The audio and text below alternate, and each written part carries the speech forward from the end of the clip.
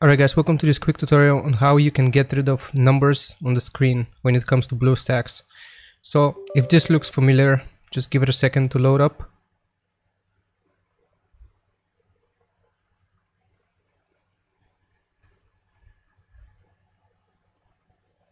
Alright, so let's say you have your Bluestacks emulator and you click your game, and suddenly all of these options pop up, all of these numbers, all of these letters. Now what does that mean?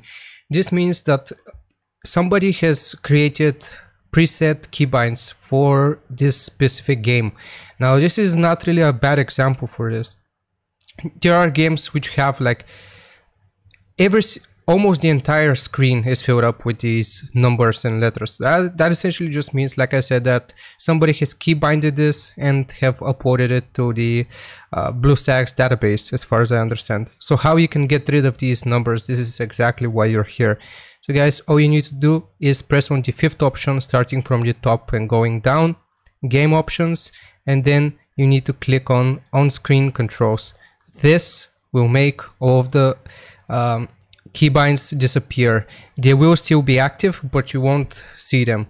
If you forget them and forget which letter to use accordingly to play the game, you can enable this option again, but even when they're not showing on screen, they still work. So yeah guys, this is how you get rid of the numbers and letters on screen. Thank you for watching, like and sub, see you next time.